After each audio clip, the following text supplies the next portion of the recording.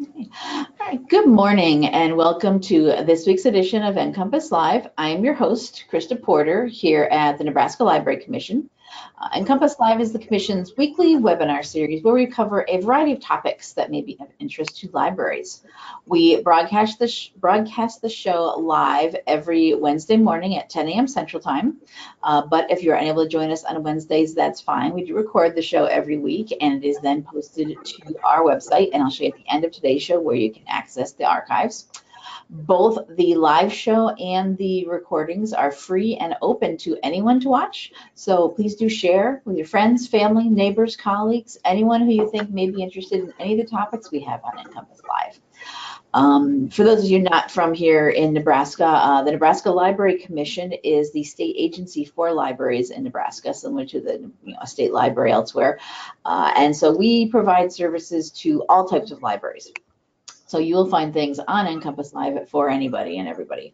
Public libraries, K-12, universities, colleges, correctional facilities, museums.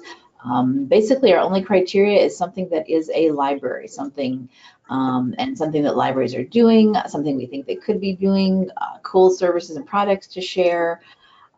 It runs the gamut, anything and everything. We do a mixture of things here on the show, book reviews, interviews, mini training sessions, demos of services and products. And we do have Nebraska Library Commission staff sometimes do presentations for services or programs or things we offer here through the Library Commission, but we also bring in guest speakers as we have this morning. With me today is Janene Hill. Good morning, Janene. Good morning, everyone. Is the library director at Jensen Memorial Library in Minden, Nebraska, and she is going to be talking about their teen nights, their after-hours programs, some really cool and fun things they've been doing there. I've been hearing a lot about this presentation. She's done it multiple times over the past year or so, I think, in different meetings we've had across the about a year. Yeah, year and a half, actually. Okay, yeah. So there's some great ideas in here. So, and you can see here on her first starting slide, here's a link to the presentation and activities. That will be links to that. If you don't worry about trying to scribble that down everything right now, that's fine. We're also, when the archive goes up afterwards, we'll have those links, those hot links right on the same page where the link to the recording is and links to all of that. So you have access to everything after today's show.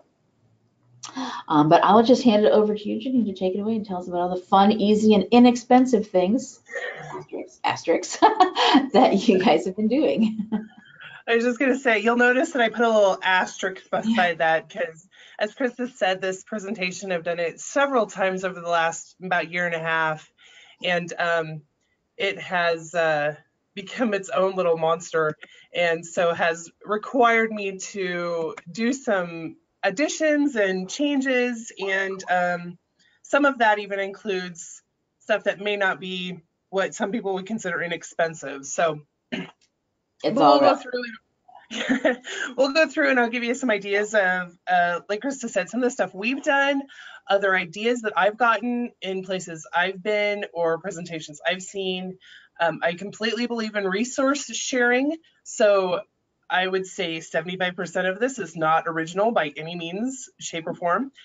So please feel free to use any information I've given you, adapt it however you want. I won't be offended, not like I'll know anyway for most of you, because I saw where people are from, and a lot of you aren't from Nebraska anyway. So, but I would love to see if you do such a program or you change it up or whatever. I'd love for you to share that with me too, because it might give me a better idea of how to do it. So okay, so we'll get started. So like Krista said, the links are on that first page there. I also have a Pinterest page where I try to save stuff that might be of interest for teen nights and that might relate to this presentation too. You'll notice on there I put the name of my youth services person. She's not able to be with me this morning. My youth services person and my tech person right now are doing a green screen program. So I'll be interested to see how that went. So first of all, I'll start with getting back to my slides as well, do. Okay, so when we think of teenagers here, we go by grades rather than ages, mainly because if we go by grades, then that gives them, you know, the same kids that they hang out with in school. If we go by grades, there might be a 12-year-old that's in 6th grade, there might be a 12-year-old in 8th grade, and that kind of messes up the dynamic a little bit. So we go strictly by grades. And I also put in there that we have also started doing some pre-teen nights, and those are for 4th through 6th graders. And in all honesty, I feel they're a little bit more challenging because those kids aren't as self-aware and don't listen as well, just because they're not as mature, I guess. Not that 7th graders are always mature, but whatever. So when I'm talking about stuff, when I'm talking about teens, I'm talking about 7th through 12th graders. So the majority of our kids are usually probably, I would say our average is probably freshmen, because we have some that are older, some that are younger. We had teen night, I have to look at my calendar, 2 weeks ago. Yeah, just 2 weeks ago, we had our teen night. And we had going into senior high school all the way through going into 7th grade. So we had a very diverse group of kids. So this picture that you're looking at is from about 2.5 years ago. So these kids are all much older now. But some of these kids, I would say probably 5 or 6 of the kids in this group are still amongst our core teen attendees. So, okay. So when I talk about fun, what? Go ahead, Krista. They keep coming back, so that's a good sign. Yeah, I hope so. So when I'm saying we have fun, I try to make it something that they'll be interested in, and we are not above stopping in the middle of something. If they're not having fun, if they look like they're bored out of their minds, which happens, we will stop and do something else. I have no problem doing that. I have no problem admitting that a program was a fail. So it's just to learn and move on. We started out having a teen advisory group, but it did not work because kids, we're a town of about 3,000. And so our kids were so involved with so many other things that we just couldn't find a time where the ones that were interested were able to come. So we started just including that as part of our teen nights. We just kind of meet with them for maybe 10 minutes at some point during the night, pick their brains and get an idea of what they are interested in, if there's a book we need to get, or, whatever might be on their minds, and we go from there. When I say easy, I try to say that some of the activities take literally like no prep work, especially if you're sharing resources with somebody else and using their program. I'm really bad about making it overly complicated for myself, so I'm sure some people can make it easier than I've even made it. And then inexpensive. For the actual activities, I try to keep it for $20 or less. Now, our food costs, of course, make it a lot more, but for the actual activities, with $20, we can do a lot. So that's usually my aim. And for food, we do pizza most of the time because that's what they love. But we've also done a variety of other things for food. So of course, food is very important when you deal with teens. Anytime you talk to somebody who does teen programming, if you don't already know, food is like the #1 thing. Okay, so we do ours once a month on either a Friday or Saturday night after the library closes. So generally 6 to 9 o'clock at night. And we do that every month with the teenagers. With the preteens, we usually do only every other month just because they're very overwhelming.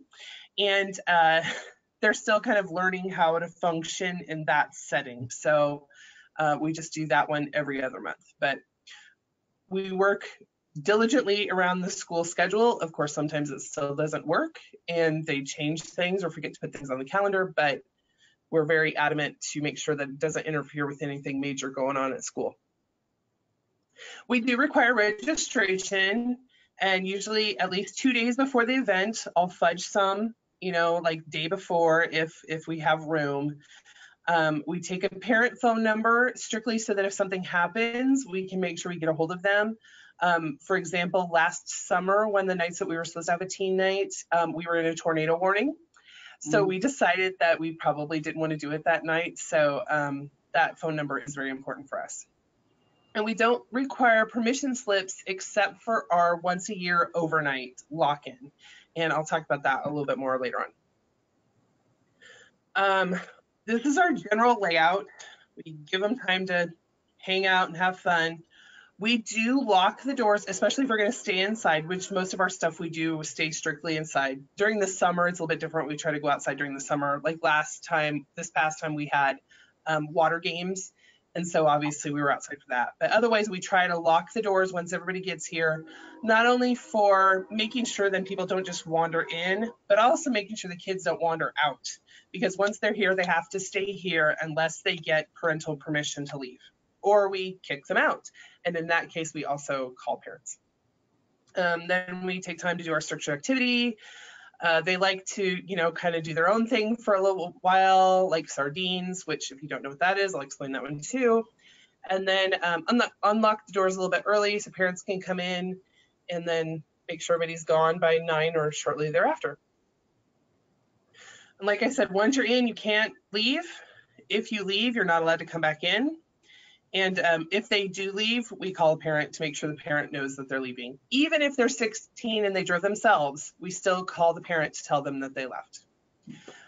We are very adamant about being kind and respectful, no bullying. We have to, every time we have new attendees, we have to really enforce the no bullying policy.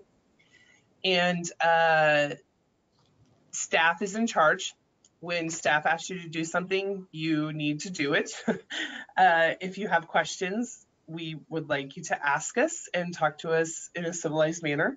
And when we ask you to, we give you directions, we expect you to follow them. This is especially hard with the younger kids until they learn kind of what our boundaries are and what our parameters are. One of our other things we're very adamant about is cleaning up after yourself. We usually don't move from one activity to the next until we've cleaned up. So we don't go on to our first major activity until the food stuff is cleaned up, and whatever the progression is, and it works out usually pretty well, especially after they've been here a couple times. They understand what the protocol is, what the expectation is, and they're good about cleaning up after themselves. So. And then, of course, the number one rule, which I was number 4, but the number one rule is to really have fun. Like I said, we have to be really flexible with our activities. Sometimes stuff really does not work out. And it might be the structure of the activity you thought would be great isn't. And it might just be the dynamic of the kids. We have found that there are certain kids, when there's 2 or 3 kids, when they're not here, some things don't work, and that's because they're really good about including other kids. So you just kind of got to get a feel of the room. And if it's not working, move on to something else, because then the kids are no longer having fun. And we always have that alternative activity. I was way over planned. For example, like our overnight, it's a 12-hour lock-in thing. I have so many things planned that we will never, ever get to, but that's okay, because then if something's not working, we can move on to something else. We always have extras planned. So, our ultimate alternative activity is to let them play tag in the library. So that always is a hit. So within this presentation, I did like a cost legend to give you an idea of how much things are gonna possibly cost you. And you can kind of see how that works from there. So more dollar signs, more stuff. Okay. So I have this whole legend of all the different kind of activities, and I'm going to kind of flip through a bunch of them really quick, since we're not in a, when I've done this presentation in the past, when we've been in a room, I let people kind of raise their hands and make sure I talk about something for sure, but I'm just going to kind of flip through a few things, because some things are pretty self-explanatory, some things are not. So Guys, if there's anything anybody wants to hear about specifically that you don't mention, let us know, and we'll make sure we cover that one. Absolutely, yeah. Send us a chat message if there's something you have a question about, you want to hear more information about. Please let me know. I can stop and talk however long I need to. Okay, so Obviously, card and board games are pretty self-explanatory. We've done it in a tournament atmosphere. We've done it just as a free play, kind of however it works. Our regional system here has giant games, so we borrowed those from them a couple of times. Like the decks of playing cards are literally like this big, and the kids loved doing that. And they taught each other poker, which I had mixed feelings about, but it was fun. And we've done giant twister. I have a super-sized twister game. We've done giant Jenga, giant chess, a bunch of that kind of stuff. And of course, they always have fun doing that. Let's see. Bookshelf tag is like something the kids made up. And we just were doing something one night and they started running around. I was like, whoa, whoa, whoa, what's going on? And they said, we're playing bookshelf tag. I'm like, what's bookshelf tag? They're like, well, it's tag through the bookshelves. And I was like, okay, have fun. But we do have two rules. One is that everybody knows who's it, and we try not to pick on anyone in particular. And then two is they either have to have their shoes on or they have to have socks and shoes off, because we have found, at least on our carpet, that socks can get pretty slick. So there ends up being slippage. And luckily, the kid that slipped and fell into our DVD cases was my youth services son, so I wasn't worried about him. So, yeah, there's a little safety factor there too. But they have a great time. And listen, even the 18-year-olds have a great time playing tag within the library, just because they can run and be loud and have fun. Yeah, this is one time where the no running in the library rule is probably not in effect. Absolutely. It's always funny the first time kids will come to teen night, they're like, oh my gosh, we're being so loud in the library. I was like, the quiet rule doesn't apply, the no running rule doesn't apply, but only for these 3 hours once a month. And so they really enjoy that. Okay. Chair races are we just happen to have wheelie chairs. Most of our chairs in the library are wheelie chairs. So they're able to push each other around, or they were playing. We had two boys last month. One is going to be a senior in high school. The other one's going to be a sophomore in high school. And then the other boy is the younger brother who's going to be an 8th grader. And they were riding around in the chairs. And there was a girl standing in front of him, and she was like the rowboat leader. And then the boys were like pretending like they were rowing boats. They make their own fun sometimes. It was great. Sardines, for those of you who haven't heard of this, is basically reverse hide and go seek. And this is my kids' absolutely favorite game. And it not only here, but the 2 previous positions I've been in, always a huge hit. They love playing it. One person hides, everybody else tries to find them and hide in the same place with them. Our building is less than 4,000 square feet, and that includes mechanical rooms and everything. And our kids still inevitably will find new places to hide almost every time. It's amazing to me. And they hide in the same places and they still can't find each other. So it's a really fun game. They enjoy it. I was also get a kick out of when it is usually a girl. When there's like a really short and small little girl, she can always find like in a cabinet or something. Cram into the smallest places, yeah. Yes. The only place that's off, we only have 2 off limits places. One is our mechanical room that has the air conditioners and stuff in it. And the other one is my office. And the main reason my office is off limits is because there's lots of personal information, the files and all the money and stuff are in my office. So that's why it's off limits. But when I was at a previous job I was at, our building was like 17,000 square feet. Oh my gosh, it was chaos and awesomeness the whole night. So, excuse me. And of course, there's charades, which is pretty self-explanatory. I usually will let the kids, I've learned that the kids need to write their own cards, because if I write them, nothing I say is cool. So they have to write their own cards.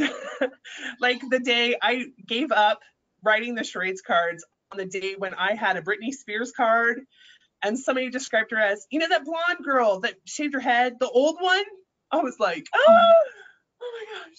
But, oh dear. Okay.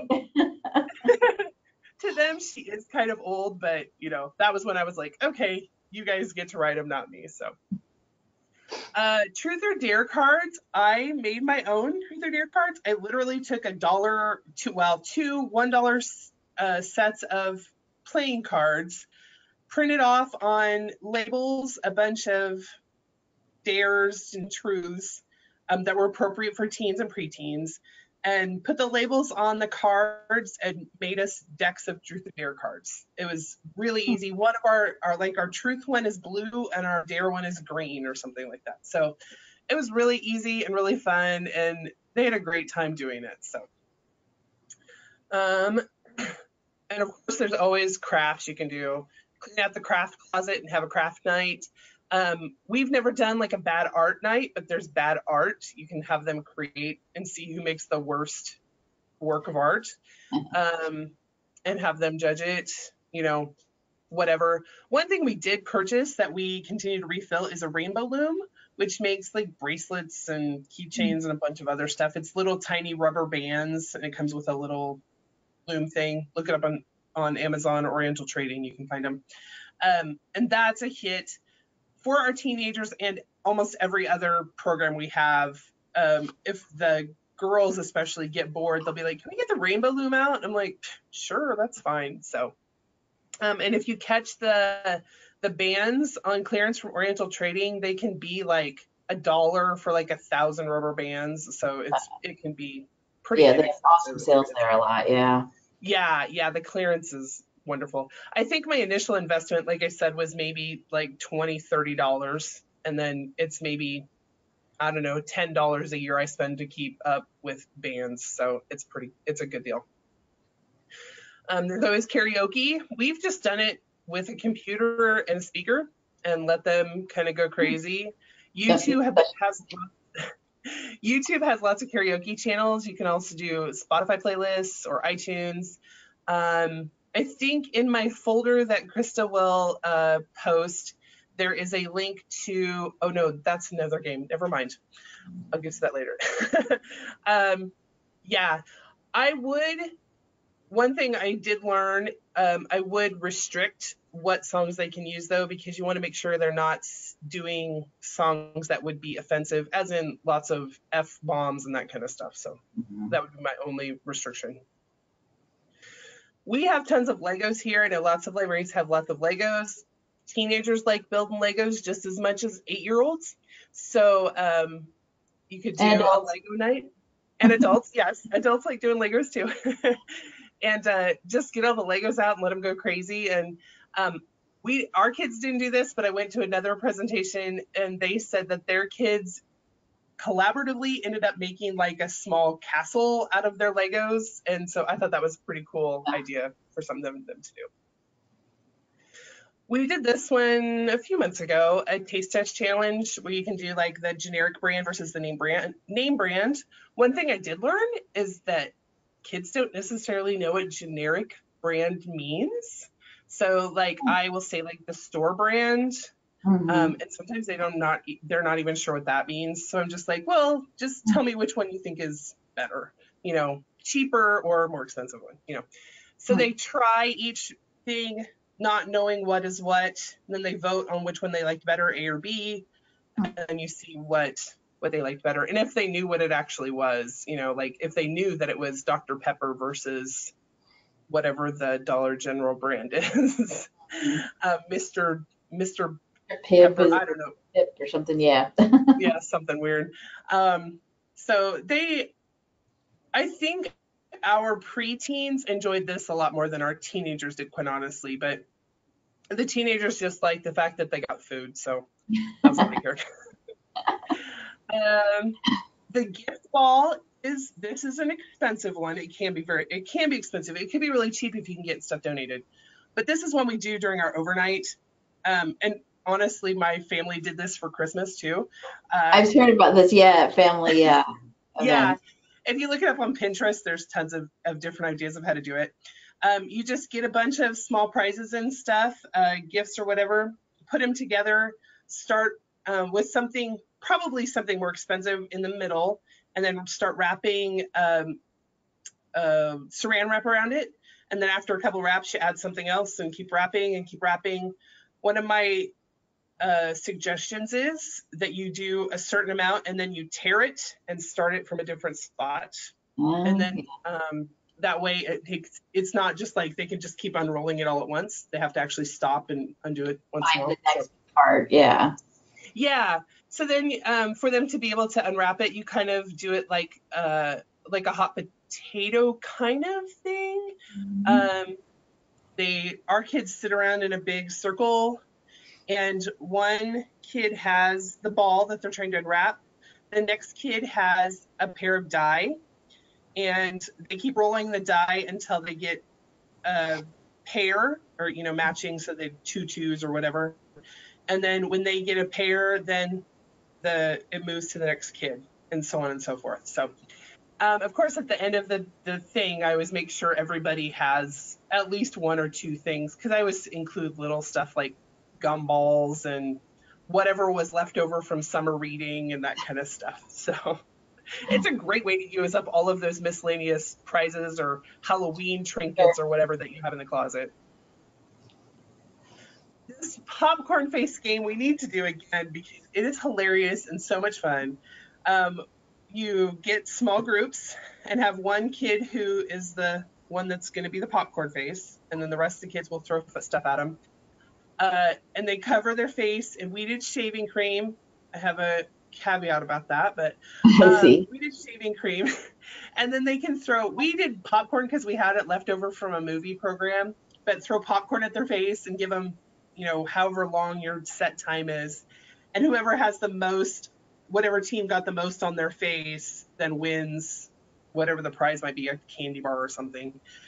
You could also use cotton balls. You could use Cheetos. You could use anything that's. I think it'll stick. Yeah. Yeah, light and will stick. It won't hurt.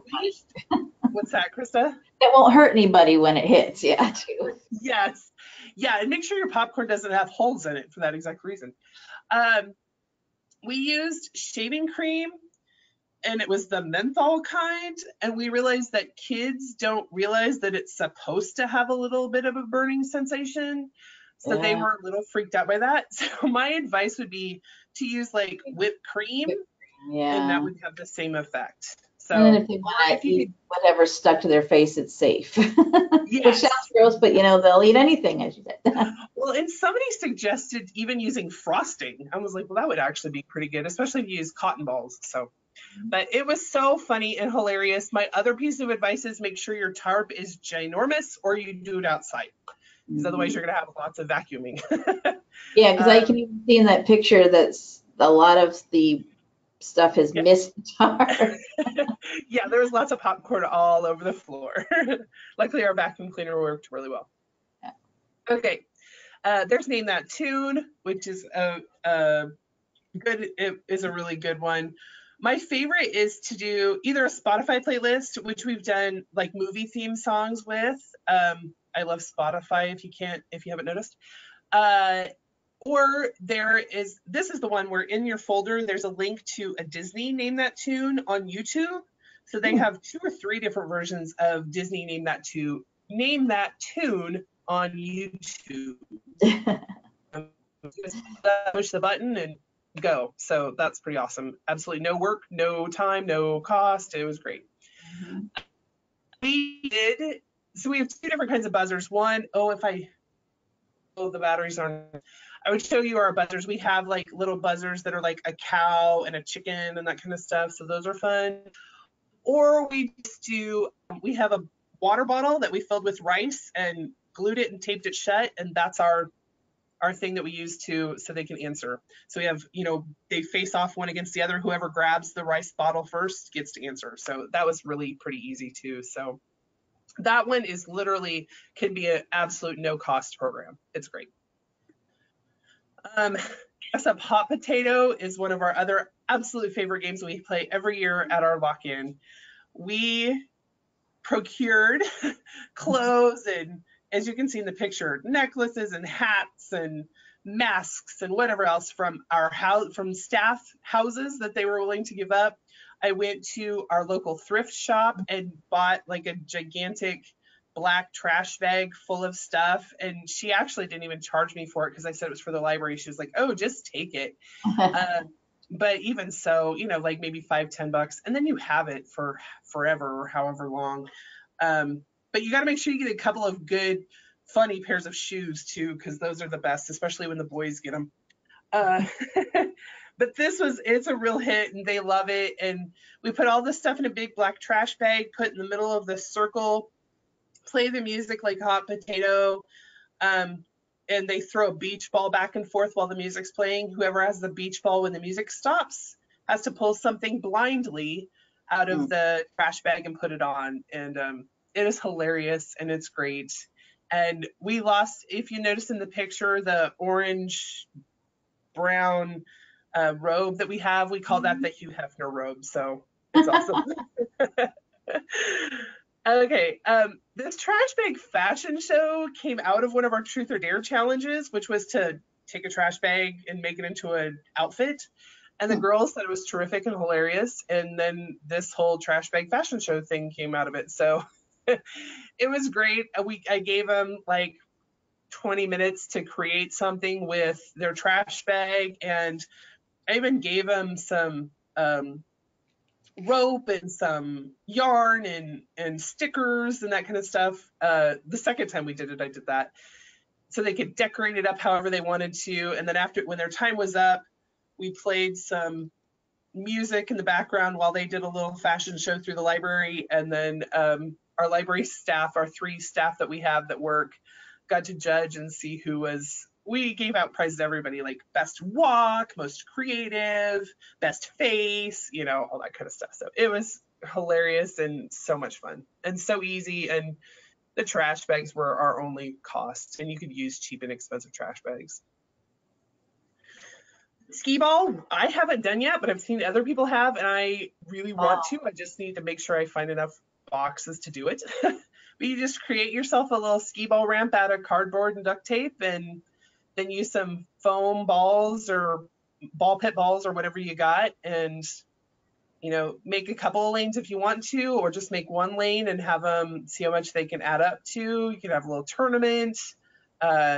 This is another one you can kind of look up on Pinterest and get different ideas, but it's really cool. I'm not an engineer, so the engineering part seems a little daunting to me, but I'm sure once I started it, it would work out okay. But I think this is a lot of fun. That's really creative. I would have never thought, I mean, making your own skee ball, because that's one of my favorite things to do, and I go to one of the amusement places. Yeah, it's one of my favorite games too, so I'm excited to try it finally. It's on my list for this fall. Okay, and then we have mini golf, which we've done a couple of times, and I'm sure most of you have seen mini golf some way, shape, or form that libraries have done. Just using stuff around the library, bookends, books, spare shelves. We have carpet squares we use for story time. That's their tee-off point for each hole. And then we use, if you'll notice in the picture, I use bookends and turn them so the long side is up, and that's the hole. So this is, once again, the only thing is you have to find putters, which we bought a pack of like rubberized plastic putters that we've used several times for several things. Excuse me. So we made that one-time investment, and then we bought some foam golf balls. But if you are in a community where there's a mini golf place, they very likely will let you borrow them. If you're going to do it inside, I wouldn't use real golf balls. I've done that before. It can be a little dangerous, especially if you have a small space. So the foam golf balls are preferable. Even your local golf club might be willing to let you borrow some putters or whatever for the night. So, or if you have a local library like me who will let you borrow them, we can do that too. So, yeah, that was, it takes a while to set it up, but if you do it yourself.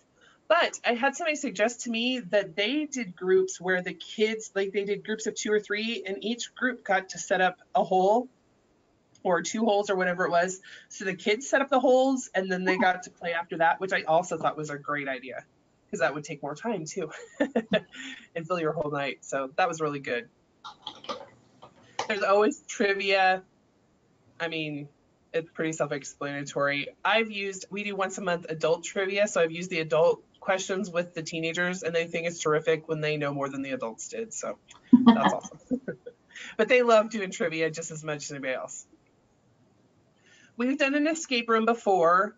It was Partially I adjusted it, partially we did it I bought, this was before our regional system bought their own, and now I can go through my regional system and get them, which at least in Nebraska, I think most of the regional systems have some, or at least a Yeah, couple. the escape from the breakout boxes Yeah, and the things. breakout EDU Yeah. boxes. Mhm. Yeah, Breakout EDU is the one that I think is most popular, but there's other companies out there too. But Breakout EDU is more, can be more education and library based, so they kind of understand the spatial constrictions and that kind of stuff. So it works out pretty well. But and we did it in our library. We didn't technically have like a sealed off, room or whatever. We did each section. We kind of did a different part of the library, and it worked out just fine. So it was a lot of fun. I had to give a lot more hints than I'd hoped to, but that's okay. It worked out. Of course, there's always a movie night. Make sure you have a license, which we're lucky in the state of Nebraska that the state covers that movie license for us. Yeah. Otherwise, if you have movies in your library and it's covered by your license, this could be a no cost event if you don't provide snacks. I mean, easy peasy. As long as you have the projector and stuff, obviously. We have partnered with our local opera house, and they have given us popcorn because they have a nice popcorn machine. We've done microwave popcorn. My favorite, though, is at least in the Midwest, we have our Hy-Vee chain of grocery stores, and they have bags of popcorn. I'm not sure how much it contains, but they're like 3 feet, 4 feet tall. Yes, And the gigantic long, yes. Yes. And it's like $15 and Mm. cheap popcorn, and can last forever. And yeah, I love those big bags from Hy-Vee. They're awesome. And it's good stuff. We've done Minute to Win It more than once, and this is super popular. Even though the show hasn't been on TV for like 5 years, the kids still know what it is, and they still like playing the Minute to Win It games. And there are oodles of ideas for games online. So if you're interested in doing Minute to Win It, I encourage you to Google Minute to Win It games. There'll be YouTube videos, there's Pinterest ideas, all sorts of stuff. And you can make it as simple or as extravagant as you want.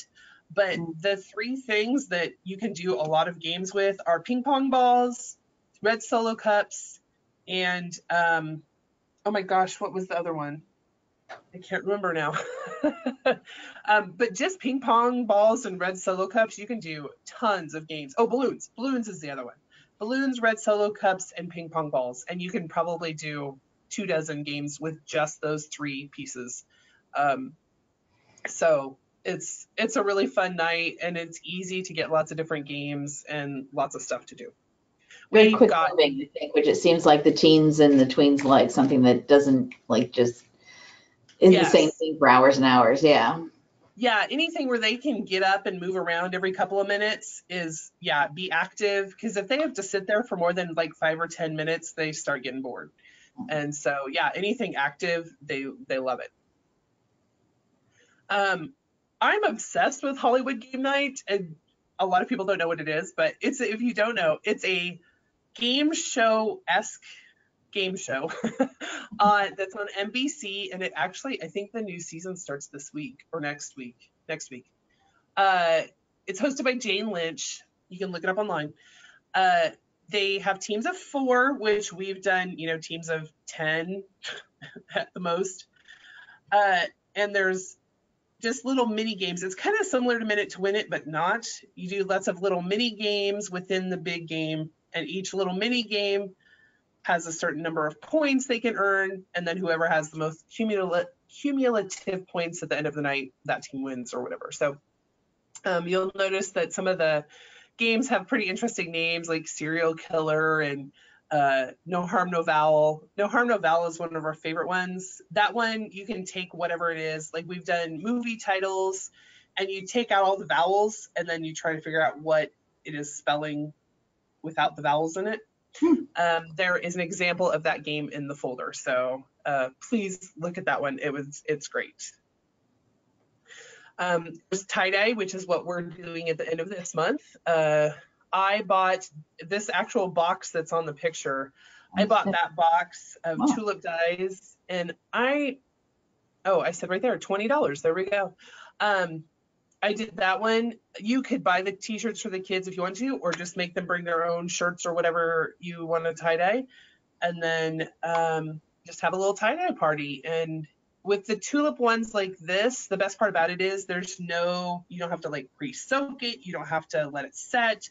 You just make the dye with the water and the powder and put it on the shirt, and then undo the shirt and let it set to dry. That's all there is to it. So I really like that. Last summer we did the balloon breaking with tie-dye, which was a lot of fun, but we realized that underwear also gets dyed. And so that was pretty funny when parents were like, yeah, the undergarments change color too. So, now they have some very creative underwear. Okay. Yes. So the balloon breaking is a little tedious to get it set up, but they had a great time doing it. So we have done duct tape palooza, which is basically a bunch of games and activities that are centered around duct tape. We did where they had to balance duct tape on their hands, where they had to have races with duct tape on their head, where they had rolling duct tape. So they had to take the roll of duct tape and see who could roll it farthest in a straight line. If you look all of the names of these games up, you can find them online and it will tell you more about them. Our favorite one is the top picture there. We called it Roomba, duct tape Roomba. And I took a bunch of old card catalog cards and just threw them out all over the floor. Each team then assigned or decided on one person who would be their Roomba. And that person got rolled in duct tape with the sticky side out. From just below their elbows to their waist, and then they rolled on the floor to see how many cards they could pick up. And it was hilarious and fun, and they had a blast, and we'll totally do it again because it was so much fun. And for crafts and things, I know with duct tape, I've seen in like the hardware stores and Walmart, whatever, there are so many different patterns now and colors of duct tape. I mean, it's gray, yeah, for certain things doesn't matter, but for doing craft and things, crazy. Yeah. If you go to Walmart, their duct tape display is like huge. Ginormous. It's as big as my desk. It's huge. Duct tape can get a little expensive, but if you can work with your local hardware store or like Home Depot and Menards, like to donate things when they can, then you can get it. And the gray duct tape you can get really cheap at like Dollar General or whatever your dollar store is. So that's my advice. Video games, we have a Wii. And I have a Wii. And my tech services person, Josiah, he has a Nintendo Switch, and we usually will bring both of them. The kids can play it. We'll use it as a starting thing at the beginning of the night, kind of as the time filler. We've done it as the main program. During our overnights, we kind of just have it up. They can do it. We've done Super Smash tournaments, Super Smash Brothers tournaments. We've done Mario Kart tournaments. We've done like the Dance, the Just Dance games as tournaments and as just free plays. A little bit of everything you can do with it. And even if the kids aren't gamers, they can still find something. Like if you have like, we use Wii Sports Resort a lot because they all like play tennis and baseball. So anybody can take part in that. So those are pretty easy and good to put up there. And if you don't have much for games, if you go online, you can get used games for like $2 for super cheap, especially for the Wii. But any games, and like if you have somebody who has access to the Xbox, then they can, you can download games offline or play them online or whatever you want to do. So my one piece of advice would be not to use ones where they have to get online and be interactive with other people, just for safety purposes. Of course, there's Fear Factor, which is a good October-esque program. We did, of course, like slimy spaghetti. We bought these rubber rats and they have to like pick the rats up with their elbows and throw them into a can. And we've had, oh gosh, I don't even remember, but lots of baby food tasting, which was gross, but it was awesome because it's funny which ones they find out they like. And I see that you did some more silly things, like on the show and stuff. They're having him eat things like right and worms and horrible, horrifying things. You wouldn't want to do that. The one thing somebody else told me they had their kids try was, and it's I think it's a little gross, but I mean it's totally normal. Like pickled eggs or something that they normally wouldn't have access to. It's totally a food. It's a normal food thing. Absolutely. But yes, probably haven't tried it. It's a normal food, but it's still a little. But yeah, things that they may not normally have access to and have them eat. Try those things. It's great. We've also done like where they had to like hold an ice cube and hold it until it melted, or see who could hold it the longest. And so that was pretty entertaining too. Okay, outdoor water games. Like I said, we just did this a couple weeks ago. We do water balloons and let them bring their water guns if they have one. We, do cup races, kind of whatever you can think of that uses water. We did dodgeball, tag. We were gonna do a baseball kind of thing, but they weren't into that, so we just skipped that one. But of course, make sure that they all know to wear clothes that they can get wet in. And some of them wore their swimsuits, and that was fine as long as it was not showing too much skin. That was fine. They are a tiny bit more expensive, but the self-sealing balloons, I now swear by them. The self-sealing balloons are a lifesaver.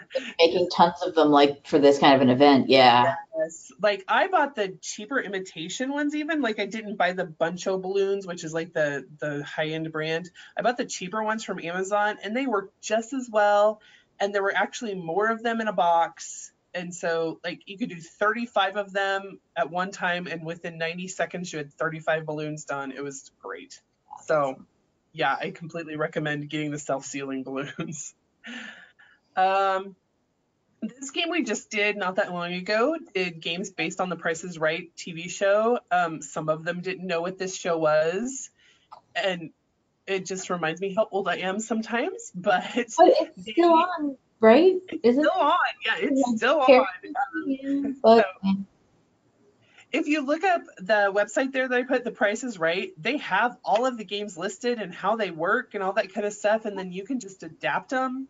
And if you want to go on YouTube, like you could just literally show videos of the clips of the show and use the same prizes that they're using and that kind of stuff. And I bought a couple of packs of like play money and used that to give out, and whoever had the most play money at the end of the night won. And like I said, our kids really like to play sardines. So our big prize was that whoever won got to be the first one for sardines. And that was a bigger prize than anything else I could have thought of. I could have given away like a $50 iTunes card. They'd be like, no, I'd rather be it for sardines first. So it was really fun.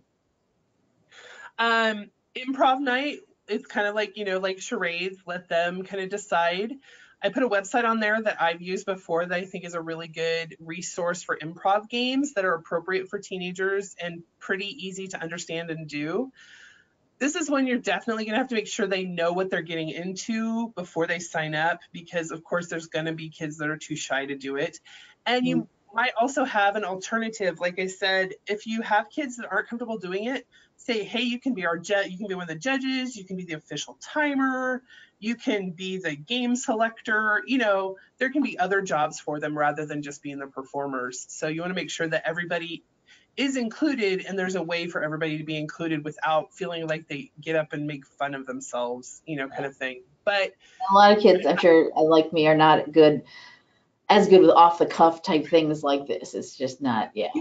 You could also be the prop, Krista. You could be the permanent prop. That's true. Yeah, you don't have to say anything. Just, yeah. Right. I have discovered that if you can get like the older boys, like the sophomores, junior boys, to be goofy and stand up there and like help be inclusive, then everybody else is a lot more comfortable. If the boys are willing to do it, the old boys are willing to do it, then they're like, oh, it's not so bad, you know. So I don't know, maybe that's just my community, but that's how it works for us.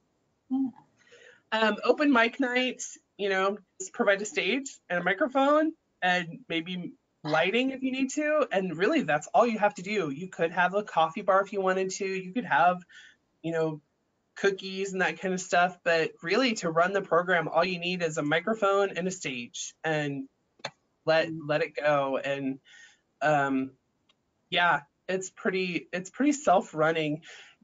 I would suggest that you do have some ground rules with cursing or you know, insulting others, or in this day and age, even political kind of things. You might want to put the kibosh on that, just so that, you know, nobody feels excluded, kind of thing.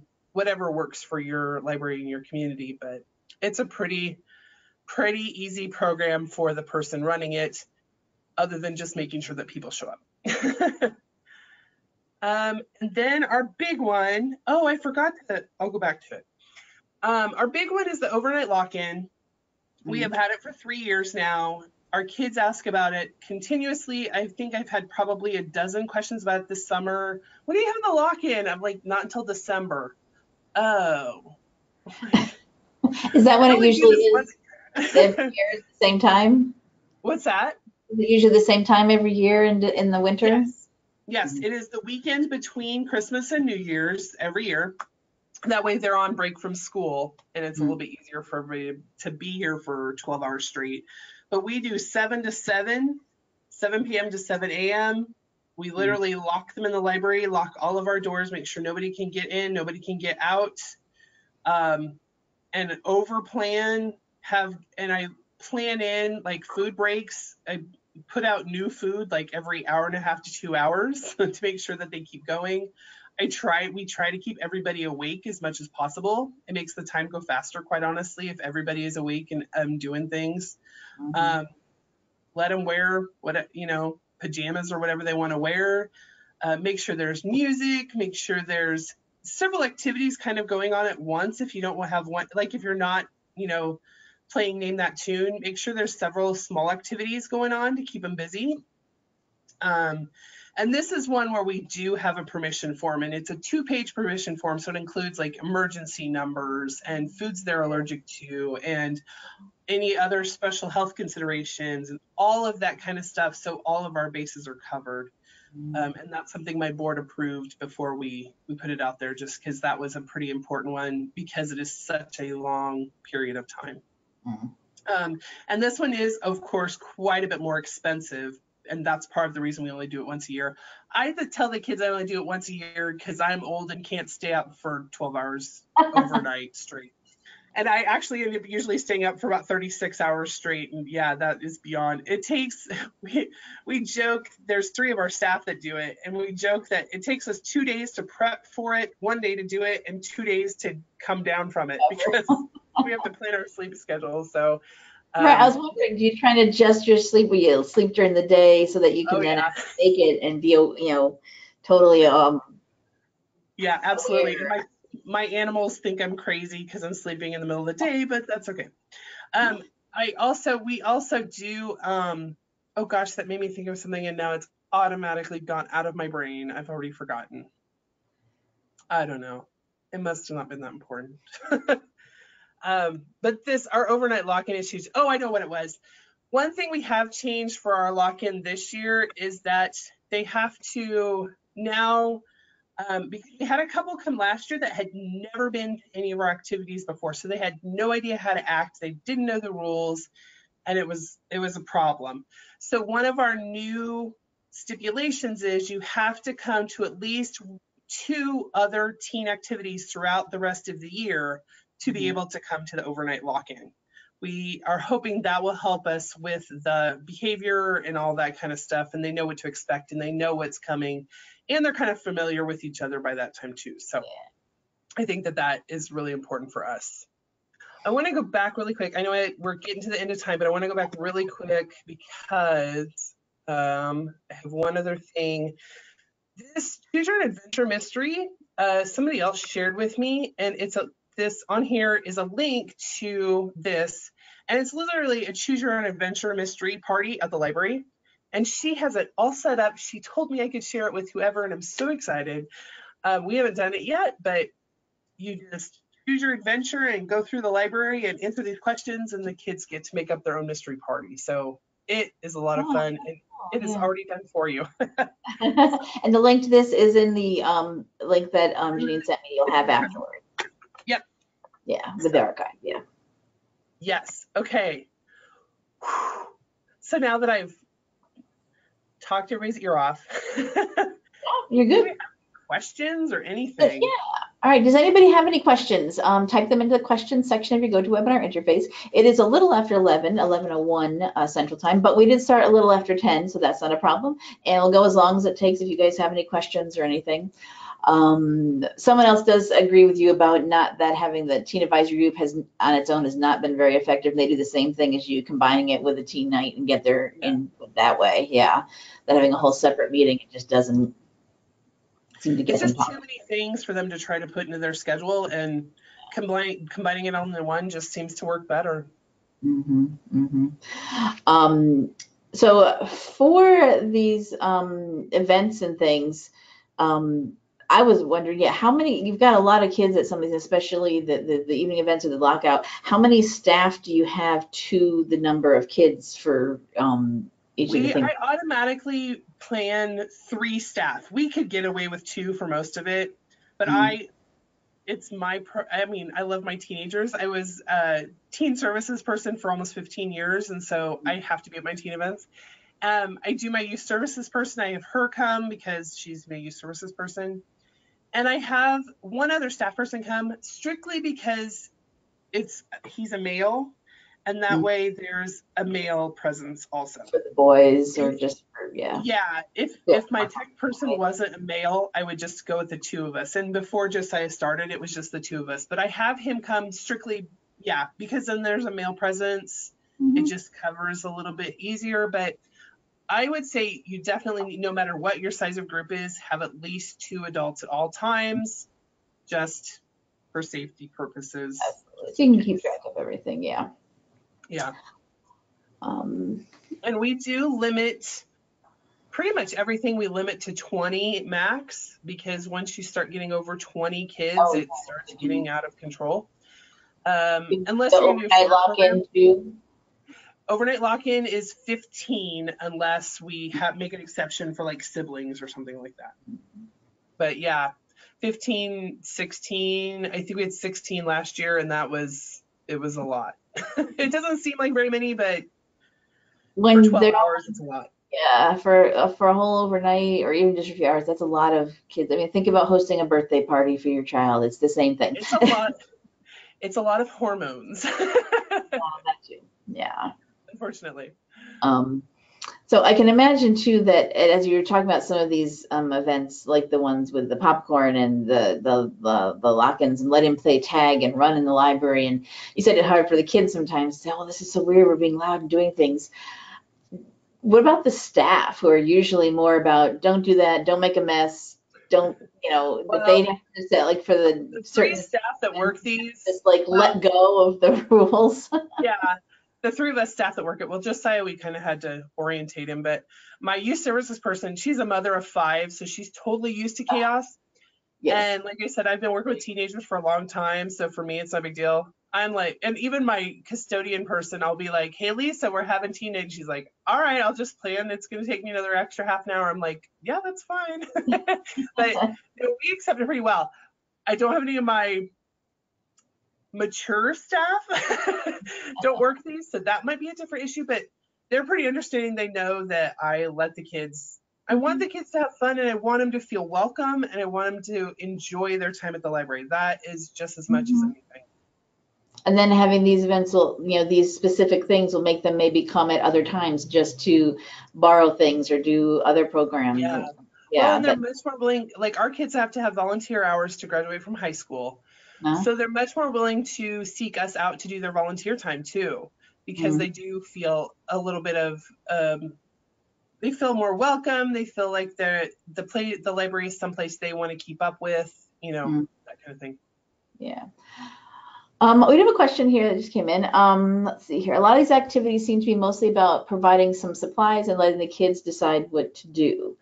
Do you have any supplies that you think should be on hand for every event, regardless of what else is planned? Like your default backups of if nothing else works, maybe? My two default backups, like I said, having the video game set up, having the rainbow loom, or some sort of crafty kind of thing, because of course the girls always enjoy crafts, jewelry making or something.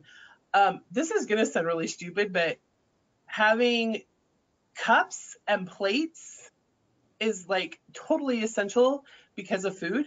But you also can do lots of activities with like red Solo cups. You can do, you know, races and contests and all sorts of weird stuff. Even do some like, you know, cup stacking and that kind of thing. Oh yeah, that's honestly like having plastic cups like the red Solo cups or whatever cups you decide to use, if you want to use, you know, reusable ones.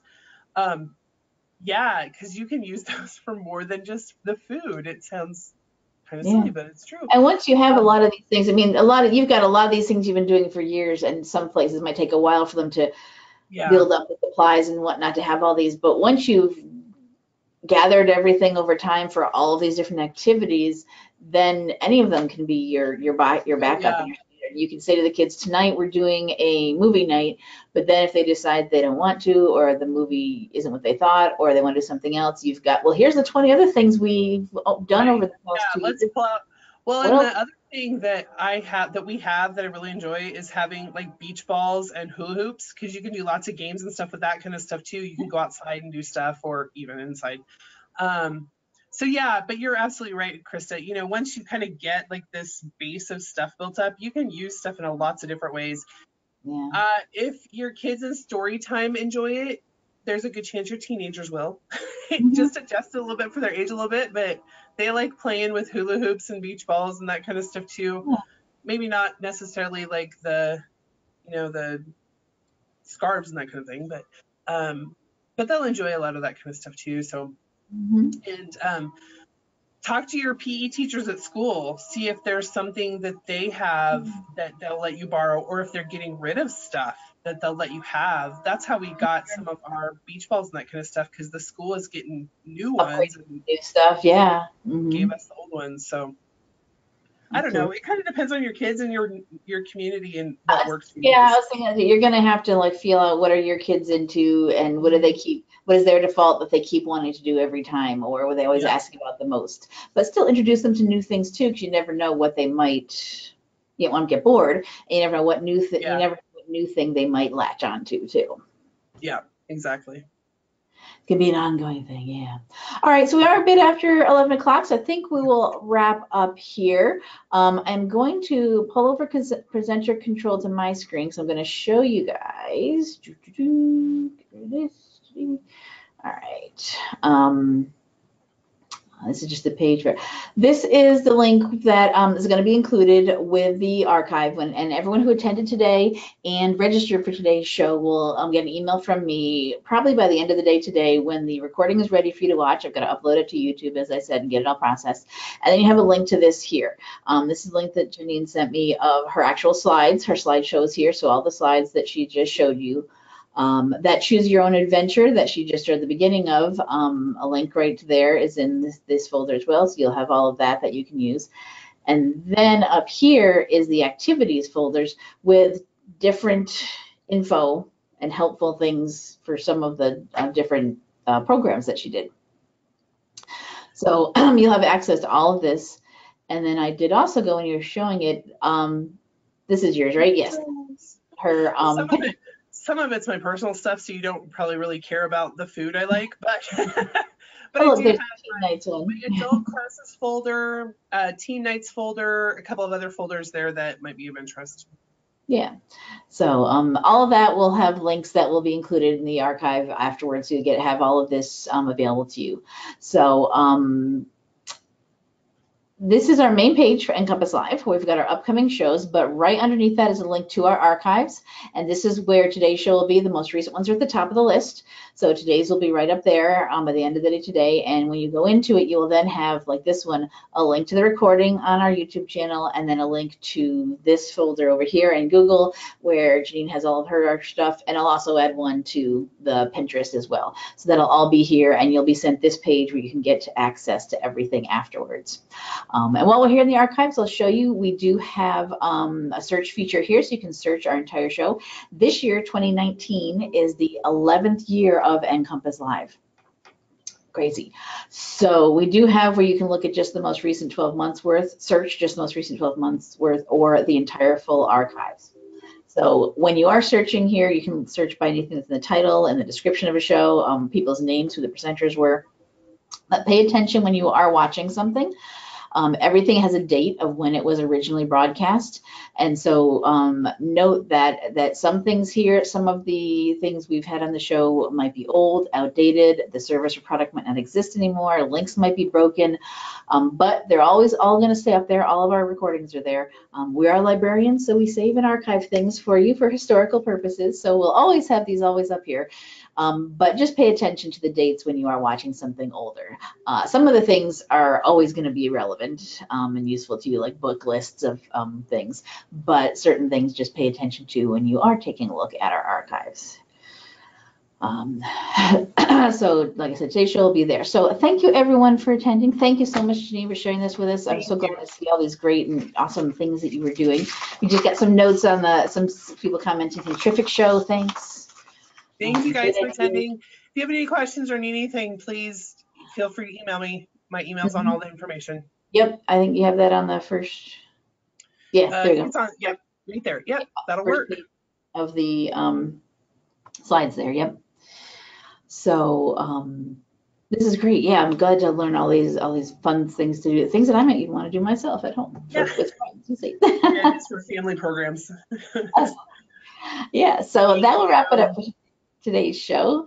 I hope you join us next week when we're going to have a show for academic libraries. ACRL Outcome Measurement Made Easy. Project Outcome is a program that's done out of American Library Association about well, measuring what's going on in your libraries. And they did a project outcome for public libraries, and now ACRL has created one specific to academic libraries. So if you want to measure and see what's going on in your library and how you can be, what impact you're having and whatnot in your academic library, this would be one for you. We did do a previous NCompass Live on Project Outcome for public libraries, so if you're interested in that, check out our archives, look at our archives for that, and you can watch that show. But this is the one that we will have next week. So hope you'll sign up and join us for that or any of our other upcoming shows. NCompass Live is also on Facebook. You can see I've got a link here. This is our Facebook page. So if you're big on Facebook, give us a like. We do post, here's a login reminder to log in for today's show if you want to. When our recordings are available and posted up on here, we do announce them. So if you are big on using Facebook, please definitely give us a like over there and you'll keep up with what we are doing on the show. And that wraps up today's show. Thank you everyone for attending this morning. And we will see you another time on NCompass Live. Thanks. Bye-bye. Thanks, Krista.